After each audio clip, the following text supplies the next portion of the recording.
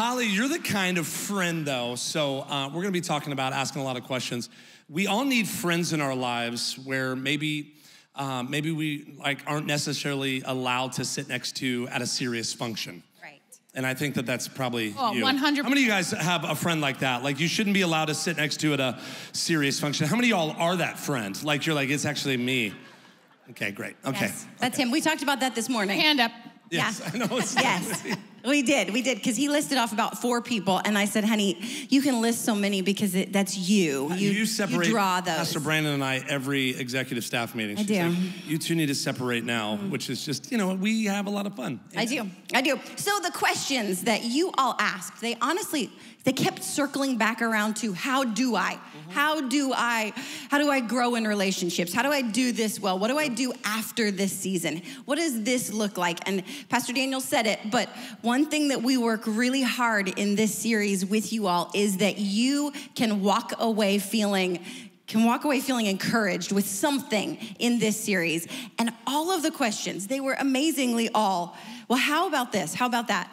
And the thing that when we prayed about this particular week, this week we really felt like was gonna be about fighting for progress in relationships. Come on, everybody do like this. Put it up like this. Say, we're gonna fight for progress. We're gonna fight for it.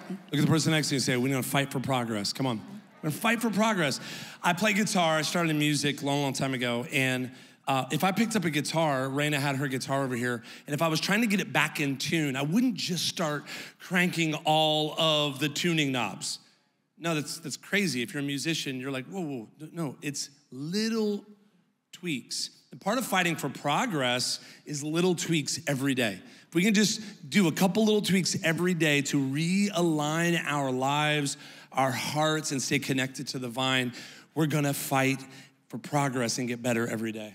I love 1 Corinthians 15:58. Write this one down in your notes today or take a picture of it when it's up on the screen. It says, therefore, my beloved brothers, be steadfast, immovable, always abounding in the work of the Lord, knowing that in the Lord your labor is not in vain. So these little tweaks and these little shifts are so important. So as we're talking about fighting for progress, Holly has been in ministry over 35 years, married for over 40, right? 38. Almost 40. I did some recon, 38 years. 38. Yes, he did the math. Phenomenal. Make some noise for that. That's almost incredible. 40 years. 38 years. He's driving me crazy today, but most days I like him. Yeah. So she's my favorite because in our No Filters series, she doesn't have a filter. Okay. There's not one. Good. So she will be very honest, and it's the best because it's the most challenging, and I love it. The first thing we want to talk about, though, is about that accountability factor. So accountability in relationships and in life. I feel like it's a conversation we talk about in church, but I feel like sometimes accountability works, and I feel like sometimes accountability doesn't work. So talk about that. Let me just back up just a little bit. Please. And that what's great about this series is that, Christianity is a communal faith, and it's about together. Yeah. And it's never just supposed to be you and God. Yeah. In fact, if it was only going to be you and God, then Adam would have had a good time in the garden by himself. Right. But it was never just about Adam and the Father. And so it was, Adam and Eve then, so it was community. And so that's the goal, right, is for us to have true, genuine community with one another. And the last prayer that Jesus prayed in John 17, he prayed that we would be one. And I think that's been and when he prayed that, he started that, he said, I'm not actually praying for the world right now, I'm praying for my followers that they would be one. Yeah. So we have this big hope to change the world, but we are not that great at loving each other, right? And even in today's culture and church culture, we're so divided about the most random, stupid things, right? And so he's praying that we would be one, right? That's the goal. And that's so much easier to put on a t-shirt or on the front of a journal than it is, or to call a series that, than it is to actually do it. So that's why I appreciate some of these questions, because this is some of the practical tools about how do we do that then? So if that's his prayer, and I think it's his last prayer, we should pay attention, right? Nope, that's great. So how do we actually then walk as one? So good. So we're gonna talk about accountability. The Bible says this in Proverbs 12, verse 15, and we love the way the Amplified reads. It says, the way of the arrogant fool, we're like, oh, that started pretty strong, who rejects God's wisdom is right in his own eyes. But a wise and prudent man or woman is he who listens to counsel. We talk all the time that you should have somebody pouring into you. You should be pouring into someone else. You should have brothers and sisters standing next to you. Accountability almost has become a little bit of a dirty word, but accountability actually cultivates responsibility because then you're transparent, you're honest. It causes you to approach integrity and character differently. So we're gonna talk about this. What does accountability look like? Well, I think it's become a little bit of the word to use, because if they had accountability in their life, they wouldn't have made that decision. So then it's only used in that context, but I think it's actually much broader than that. I think as people of faith, we should be humble enough to acknowledge our need for one another. And so, because I can only see my life from my point of view.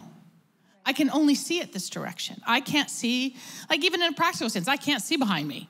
I can't see if there's something in the back of my head. I can't see it.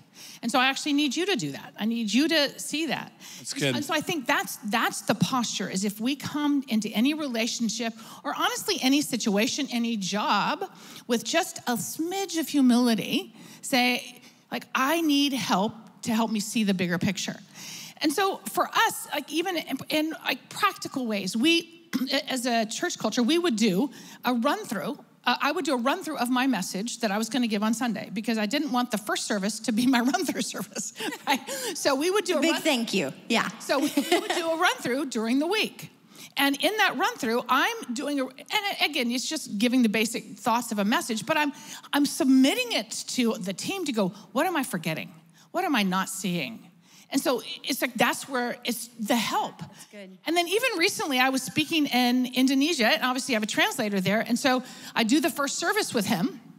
And then I go into the green room afterwards, and I said to him, okay, what would you change about this message? Help me, because I can only see it from my Western culture eyes. That's good. So what do I need to change here?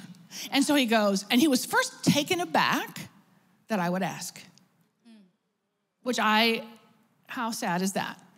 Yeah. That's just not normal, right? And so then he goes, well, actually, since you're asking, we should probably do away with that opening story. It doesn't make sense here, and maybe go straight to this point. And I'm like, perfect. Wow. So we did it. But to me, that's accountability. It's so whoever whoever the team up here leading worship is like amazing, but you better be asking people, did it actually resonate with people? Yeah, that's good. You're up here having yourself quite a time, but no, that's great. So that's what I'm talking about, just the humility with anything that you're trusted with. And so whether it's in a friendship or a marriage or even with your children, it's like having the humility to say, when I said that, what did that sound like to you? Yeah. Or is there a better way to do this? The truth is, you hear the word though, the sticky statement is humility. Because blind spots, we've talked about this, are blind spots for a reason. You can't see them. So to have somebody and trust somebody, I asked my Bible study, it's a bunch of dudes, I said, who's in your life that can check you so you don't wreck yourself? Like who with grace and truth can actually say something to you and you're not gonna get all offended and puffed up. Let me just push that back a little bit, right. Because it's not just, okay, so for example, you've invited me, and excuse me, we're having a little family conversation. Yes. You've invited me into like the family today. Sure. So, but it's not up to me to say, Jackie, you should do this differently. It's your job to come to me and say, what would you do differently? Yeah. So it's not my job to check you. That's good. It's your job to come and say, what would you do? Yes. That's great. So that's the different perspective. Oh, it's to ask, that's why sometimes we think, like even that, to me, it's an old school, the phrase covering. That's not even in the Bible. It's submit yourselves to one another. So good. So it's you come in, and then there's protection. And then there's because of humility. Right. Yeah. That really does define humility, though, is that one little tweak. Yeah. Because I think it's really easy to get stuck on the humble heart aspect and say, I have a very humble heart. So, Lord, bring all the things to me. Yes. But when are we really willing to pursue it ourselves? Because the word is very clear about the importance of pursuit. I mean, everything that the Lord established as a pattern was truly about pursuit. He pursues us, and he in turn wants us to pursue him, but he also wants us to pursue relationships. And in pursuing relationships, we also have to be willing to pursue health within ourselves. I love that we have to reach out and say, okay, How am I doing? Yeah. Or humble yourself enough to confess your sins. Yeah. Right? It's confess your sins to one another so that you may be healed. Mm-hmm. Right? And so it's coming saying, I'm so sorry for this behavior. I'm sorry. And don't ever say I'm sorry, but ever. Take that out of your Good. vocabulary. Write that down. So it's I'm sorry. No but. For. I'm sorry, but you did this. Yeah. Yeah. I'm sorry for doing this. I'm sorry for what I said. I'm sorry. And don't say, here's my other one. It's so annoying. People say, I'm sorry that hurt you. Yes. No, I'm sorry I hurt you. Yeah. Right? I think we're all guilty of that, right? A little bit. 9 of you. Okay, cool. Like That's ownership. That's good. Because that's part of that humility. That's that, again, the accountability is like, I'm sorry. Right? Just recognizing that. So what's the second part, though, then as a follow-up to that? Her response in Indonesia in that story. Did anybody else notice her response when the pastor said, oh, actually, let's fix this and check this? And she said, okay, yeah, no problem. Anybody ever had a response that wasn't like that? When somebody said, you should do something different. I see one hand back there, one honest person. 2, 3, 4, 5, 6. like an auction. I got 5, I'm gonna 7, 8, 14, 15. It's amazing. I'm an auctioneer. Even the Bible says our way is right in our own head. Right. So whatever we've done, Yes. whether we've, at our job, we've done a paper, at our school, we've, done something, and so we think it's right. So when someone else comes and offers a different perspective, we get defensive. That's our first, and I'm only saying this because that used to be me, until I really got this revelation that if I'm ever actually gonna reflect the character and nature of Jesus, I have to be one with you.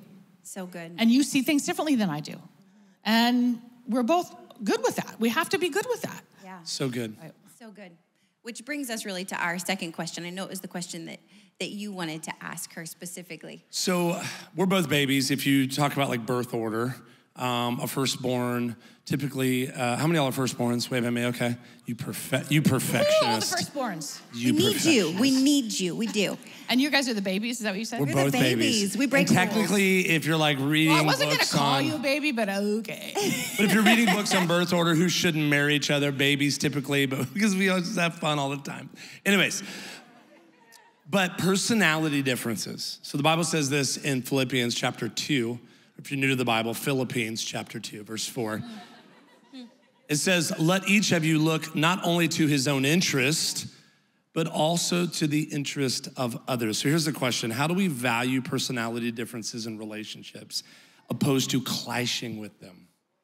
Okay, I love this. Yeah. Right? And then Paul even painted a picture talking about the body. It's like, how would the mouth say, I don't need the arm? It's because we all need each other. He never referenced the pinky toe, though. Yeah. It's awkward. We don't know why we have them. Keep going. Until you break it, and I've broken it so many times. The worst. Yes, it's the worst. And then you know that you have one. Yes. Okay, keep going.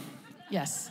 Well, that's what makes the being one a challenge is because we're different. I mean, people are weird. Right. People are weird. I mean, That's not where you should clap. but No, the it's person- true. But the person behind you is so strange.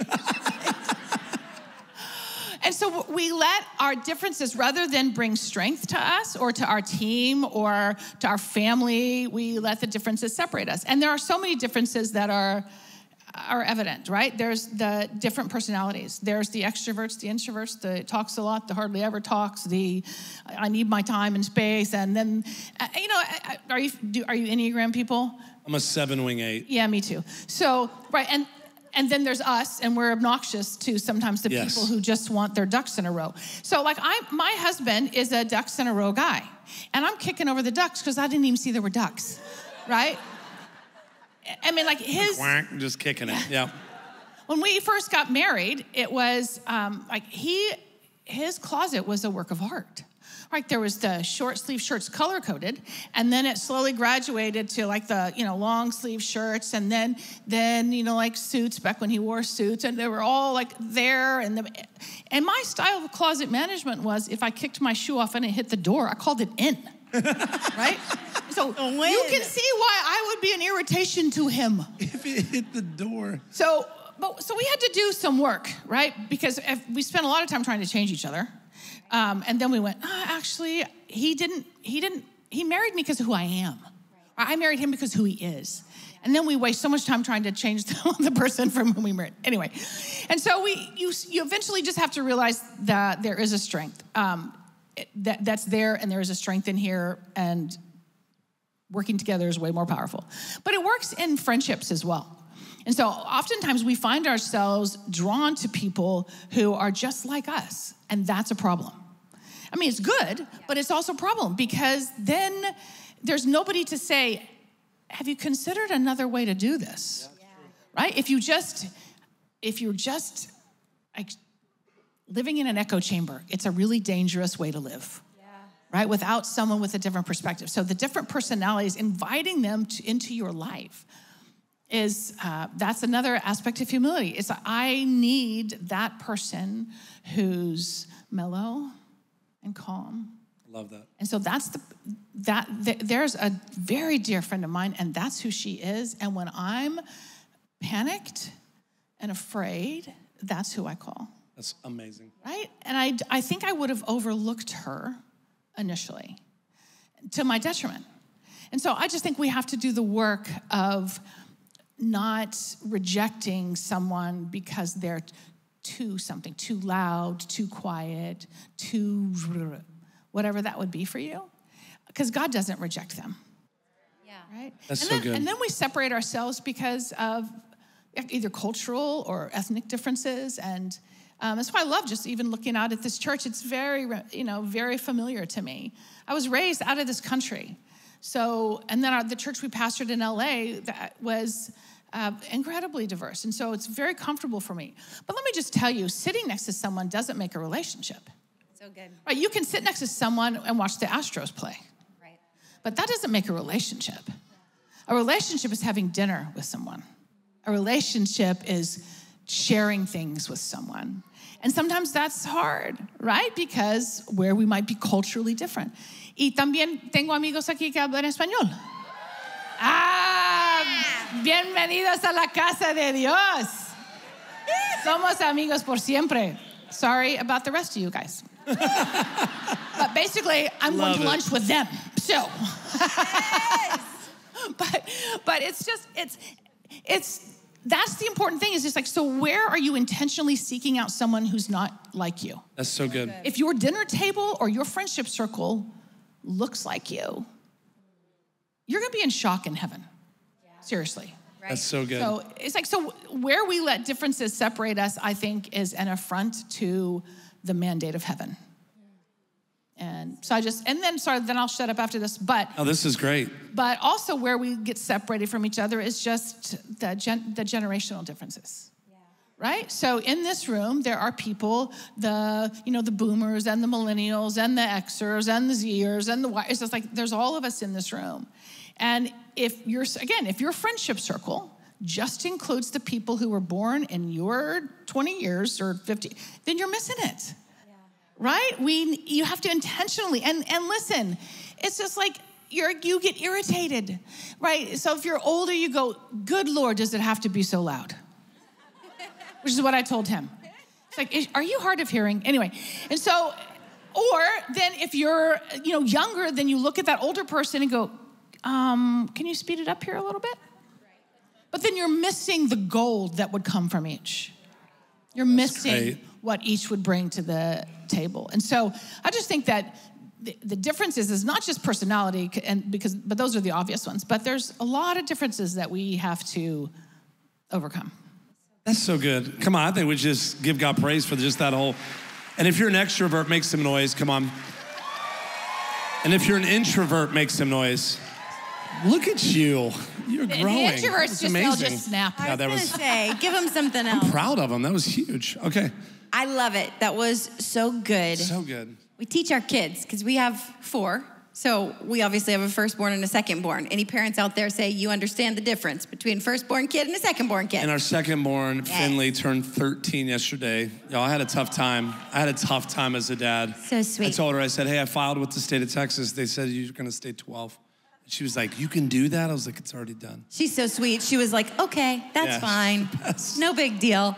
But she's actually quite outgoing. She's, the one that will fight for you in the parking lot. So if anybody's being harmed. We call her the Heat. She's jumping out and going after them. She can also beat you in arm wrestling. Yeah. But we always teach our kids, because firstborn 1 and secondborn 2, boy, girl, they butt heads. They butt heads because they see the world entirely differently.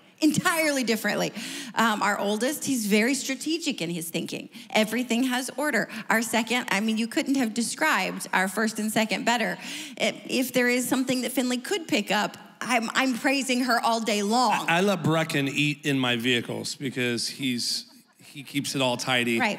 Finley will make something that has no ability to crumble and fall apart just be everywhere in my Jeep. She does. So I'm like, I'm gonna have to call an Uber for you because you can't eat that in my truck. She's amazing. They're both amazing. But the thing that we teach them all the time is what you just said, is that you want someone in your life that looks at life differently. You want somebody in your world that sees it differently, because the area that you're strong in, you're gonna come to the end of that strength at some point.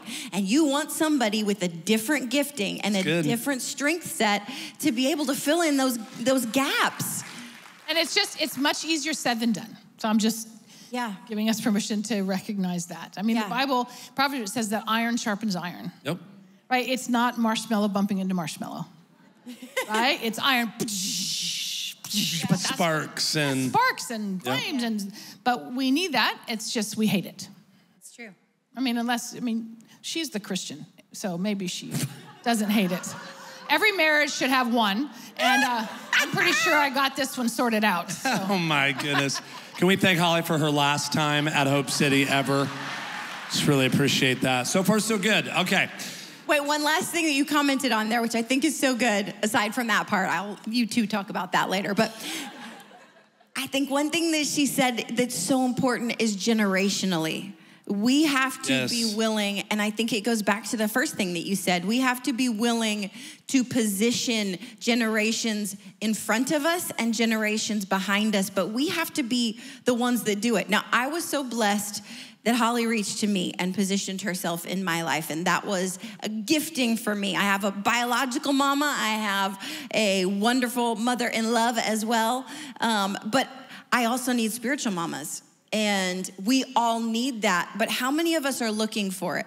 Or how many of us are moving the next generation out of the way and saying, let's do it ourselves? Because it's easy to just quickly dismiss it. If I ever throw back and do a hymn, it's shocking how many of our younger generation here at the church will say, that's an amazing song, did you write that? And I say, yes, I did. How great thou art. Yeah, anyways, but it also pricks the hearts of our older generation. Our median age is younger at this church, but we wanna challenge you specifically this weekend, make sure you're seeking out those relationships. Ask those that have gone before you to speak into your life, give you wisdom and clarity. There's a gentleman sitting on the second row over here. Him and I talk all the time, and I'm grateful. He asked me one day, he was like, what do you want from me? I said, I don't want anything from you. I just want to be around you. Because I could see that he has business and leadership skills, and every time I'm around him, I grow a little bit more and grow a little bit more. And I feel like I leave with a deposit every single time. But if we're not looking for that, well, it's actually in the Bible too. So Titus chapter 2 says, older man, on my paraphrase, older man, your job is the younger man, and older woman, your job is the younger woman. And I remember thinking, well, great, when I get to be 118, then I'll be like the old woman, and then I'll help all those people. But when I was about 35 or something, when I just jumped out at me, and God said to me, Holly, is there anybody younger than you on the planet right now? Yes. He goes, well, then she's yours. And so that shaped me from an early age. So if you're in here and you are, 70, then yeah, you got a lot of us. And if you're in here and you're 17, you're an old man. You're an old woman, because there's kids in a nursery who one day will look to you. Oh, that's cool. That's really good. Your job is always, just as he said in any season, is to have somebody older and somebody younger that's doing life with you. And when you're in older person mode, like my job, because, Jackie was a part of this mentorship group. And so my job with her as the younger is to open my life and tell her mistakes I made, be honest and real about mistakes I've made so that she won't have to make them. So right? To open my life to that, right? And then her job as the younger is to shut up. Right? And so sometimes we have like the younger ones, and they just come into a room filled with wisdom, and they don't shut up. It's so like, good. If you're the young person in a room, shh, questions. Like, how would you do I love this? that. What would you do here? Right? And so we have different responses. Now, not that you can't ever say anything, but you get my point. So it's like I've been in environments with, and there's like people who've been leading in churches for 5 minutes, and then they step, and listen, I'm going to learn from everybody. That's the posture I'm going to have. But they step into, conversation with me, and they don't ask one question. I'm like, okay, you got this. You go ahead on then with your bad self. But I'm just thinking, so when you're in young person mode, maybe you should, like, what are the great questions to ask this person? Is it about business? Is it about family? Yes. Is it about church? What is it that you can ask? Because it's not a weakness to put yourself in a position to grow, but you have to put yourself in that position. When we first started in ministry, we're in this room, we were invited to this dinner. I mean, they had our name like tags on the dinner. I was like, whoa, we've arrived. And I'm looking around the room and everybody was 25, 30, 35 years in ministry, and we were brand new. And I remember they're talking about Reinhard Bonnke, 2 million souls saved, and all these incredible things that God had done. And I was like waiting for the opportunity to jump in and be like, I led worship at a youth camp.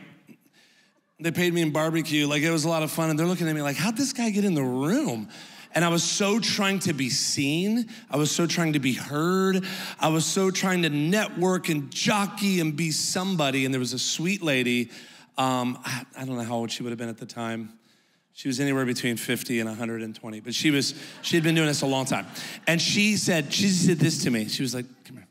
And I walked to her. I said, yes, ma'am. And she was like, is this your wife? And she said, oh, you're so poised and wise and anointed. And I'm like, she's just gloating on her. And she's like, and you talk a lot. You do. You say a lot of things. And this is what she said.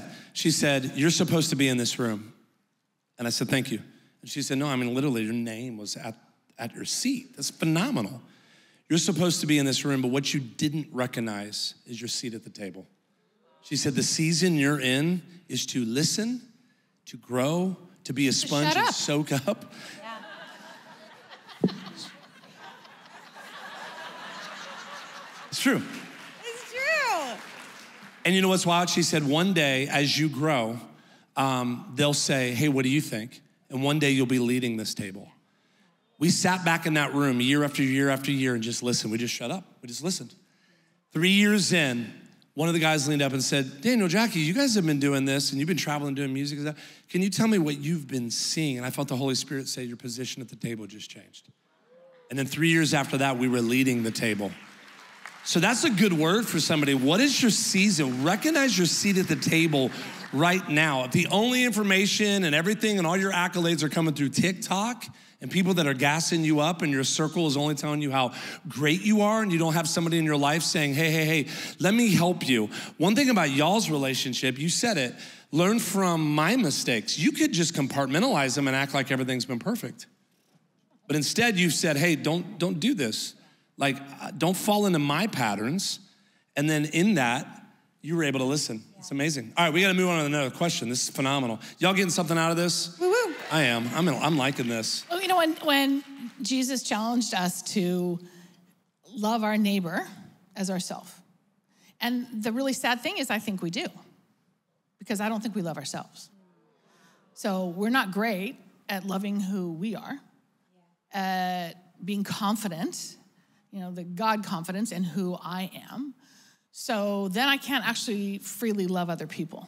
Yeah. Because my insecurity will come out and bring damage to a relationship. So I just think, honestly, before we can get great at loving anyone, we have to have the confidence that we are who God says we are. So good. Right? That I'm loved for who I am. Yeah. And nobody can take that away. And so then my love for other people just comes out of an overflow. I don't need anything from you in the sense that I don't need you to fill a hole in me. I can give to you, right? So it comes out of that. That's so good. That's so good. You said a few minutes ago in response to something, and be free to know that this isn't easy.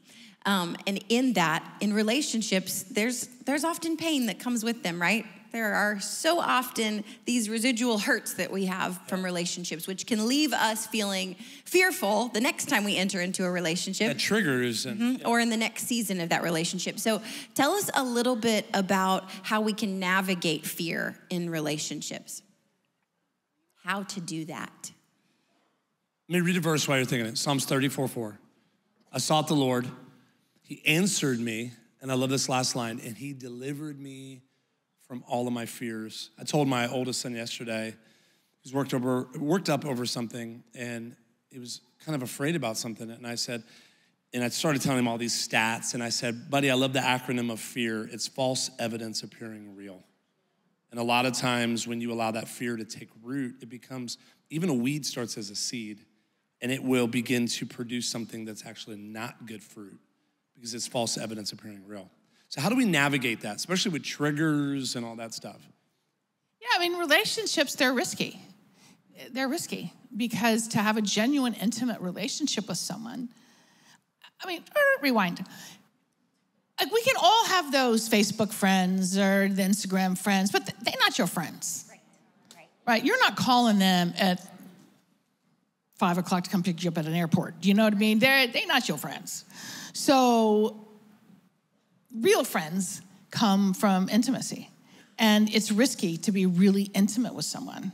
I mean, sharing your heart and soul, because once they know you, they have more ammunition. Right. And potentially, they'll betray you. Anybody in the room ever been betrayed by a friend? Well, we're in good company because so is Jesus, right? So this doesn't, but here's your option, is to just live a walled off life, separated from people then. And I don't know how you're gonna answer God for that, right? Because his prayer still is that we would be one. And being one with people means I have to let some walls down and let you in, and I have to be vulnerable. Now, I've also learned in the lot of years of doing life that I don't just share my whole life with everybody immediately. Right? You let someone prove faithful with a little, right? And then you offer more. So I've gotten a little wiser with how I open my heart to someone. Yeah. But still, there's a risk to it. But you know what? There's a risk living on planet Earth too. So it's just life, right? And discernment comes into play. With people. Yeah, of course. But we still have to be careful that we don't get into such, like, I know, listen, I understand boundaries. I've taught them, I've read the books, yes, healthy boundaries. But what I've seen, the newer trend is that people aren't setting boundaries, they're building walls and calling it a boundary. That's good. And that's a problem, right? So just, yes, people can hurt you. Yes, that's gonna happen. Sorry about that, it will. But it doesn't mean you don't open your heart again to someone else. Because what is your option? To become hard and bitter. And there was a season in our life, there was a really horrible season, which, you know, I'll share in a message one day here, but it was a horrible season. At the end of that season, I didn't have just a root of bitterness. I had a whole flaming tree growing inside my soul. And the betrayal was the final, like, nail in the coffin of it for me. It's just like somebody who I'd done a lot of life with, shared a lot of things with, and absolutely betrayed. And I had a decision to make in that moment. And in that moment, actually, I remember sitting on my couch like this, and I was so mad. And I didn't really want to see people, and I'm people-y. Like, I like people. If you come next to me, I'm touching you. It's just, that's how I am. It's borderline assault. You hit me when you walked in today. Exactly. I'm touchy. Yeah. And so for me to be that isolated was like not a good thing. And it was not me. And God showed me a picture of who that woman sitting on the couch would become. Just like this bitter, angry old woman. Alone. And I didn't want to be her. Right? So I had to make some decisions then. And there were some things I did. And the first thing I did actually was make this decision about gratitude. So good. Like finding something to be grateful for. That's great. Till it broke in me.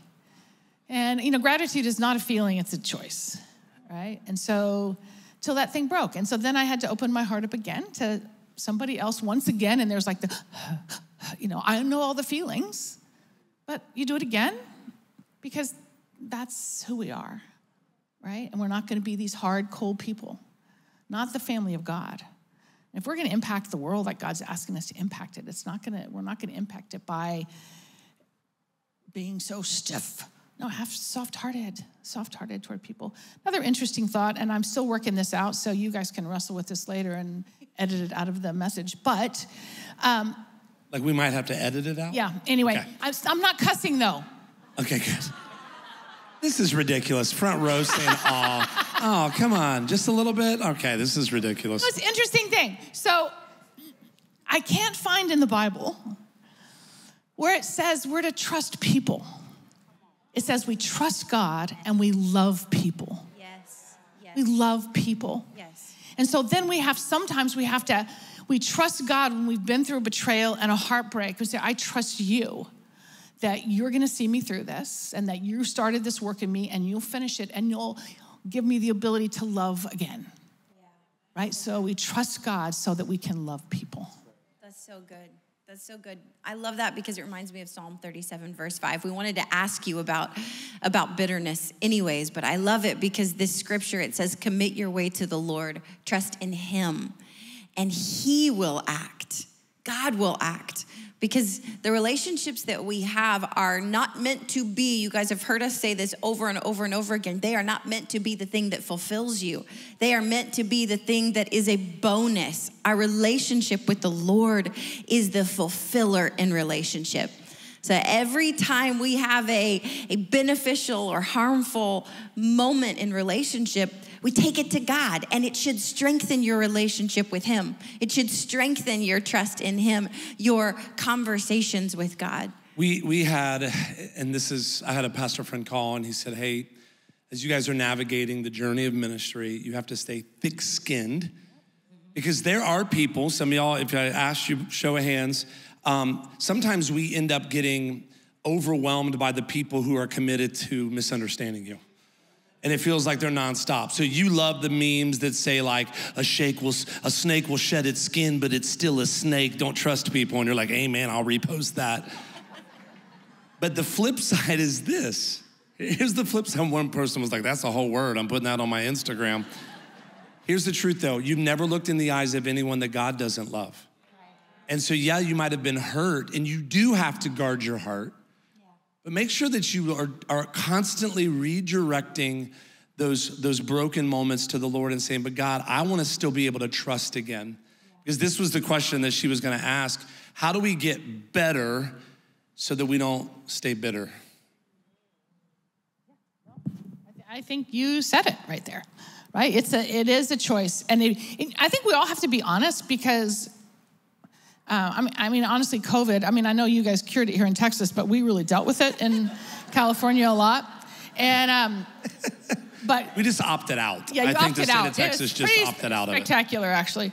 But it was a great revealer, right? I think it was the revealer in a lot of ways, where people were in their hearts and souls. And so I just think even being honest about where you've grown a little cynical or bitter, right, about people or about whether it's certain segments of people or popular family. I don't know what it would be, but just being honest, to me, is the first step, is going, actually, I do have a little bit of an edge toward those people, toward that person.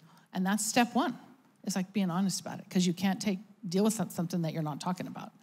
So I think that's step one. Ooh, and then I think gratitude is, Paul challenges us that in all things, give thanks in all things. Love that. Not necessarily for them, but just in them, in the middle. For this is God's will for you. So good. So if you want to know what God's will is, be thankful. And to me, that was the trigger that broke the bitter nonsense going on inside my heart. So. Yeah. Okay, last question we want to leave you with. And it's a broad one, but I know that you have a wonderful answer for it because I trust you. I think we have these ideas of what peace-filled, healthy relationships look like. And so sometimes we panic when they don't look just like that. So what would you describe peace What does it look like in relationships? Just a peace-filled relationship. What does that look like? Because each of us, it's different, but at the root of it, the Lord says in the word to seek peace and pursue it. So what does peace really look like in relationships with people that differ from us, with people that are similar to us, in single seasons, married seasons? What does peace look like? That's a good question, because I think you're right. I think we have this really hallmark version of peace, of what a relationships are, the romantic relationships. But it's more like a Lifetime movie. Yeah, whatever that. Edgy and... Yeah. I just think it's, Jesus said, blessed are the peacemakers. Yeah. Not the peacekeepers. So good. And making peace often involves conflict, right? So unity and peace often come on the other side of conflict. Because you probably know people. I mean, maybe it was your family of origin, but that the home was quiet, but there was no peace there. There just was no arguing. And so it was all kind of under the rug. And if you were in a real spiritual home, it was under the blood rug, right? So we're not going to talk about stuff. We're not going to deal with stuff. We're just going to sweep it under the rug. And we call that peace, and that's not peace, right? And so sometimes the best seasons of peace with my friends come on the other side of an argument, where we're listening to each other, but we're pushing through to get unity, because the goal is unity. The goal is not to get my way. The goal is unity. And sometimes the best seasons of my marriage have come through when we push through conflict, right? It's just because two becoming one, man, that's only easy in movies. And the reality, it is not that, right? And so real unity and real peace oftentimes comes on the other side of conflict. However, the pastor in me is going to say, you can't live in conflict, right? And also, I think what's been really helpful for me with dealing with my children who are now, adults, and my husband, and even some people, is I had a counselor I went to. Because that's an outside perspective saying, Holly, why don't you think about it this way? Or it's just helpful sometimes to have somebody else's perspective as you're on this journey towards peace. And I love that you said, so she has her master's degree in counseling, like she's brilliant. Not a therapist, but carries her, master's degree in that and studied it and then applies it through a pastoral covering. But I grew up in a very word of faith sort of atmosphere where if you said counseling, it's like, oh, so you're real messed up. Oh, so you obviously are weak in faith. And that's not true at all. No, and I feel like we need to apologize for a little bit of that culture, because I understand that was like the attitude around it, and it was just wrong. We need help. We need help. We're all pretty flawed, broken human beings, yes. Right? And we need help, and sometimes you just need someone who's got a little more training than you in an area to come alongside. That's that humble yourself. So good. Right? Holly, would you just pray for us? Would you pray for the room, for our family watching online? Yes. Amen. Just a prayer blessing. Yeah. Is everybody okay first? Is everybody good? You okay? Okay. Is this okay? Amen. Didn't offend anybody yet? Okay. Father, I'm so grateful to be in your house today and in this house. And I pray, God, I just pray over every person watching. I pray over every man and woman in this room. And I know, God, that your plan is that we would walk as one, that we would walk in genuine relationship, that we would recognize our need for one another, that we would truly go stronger together. Forgive us, God, where we might have isolated ourselves or separated ourselves from one another.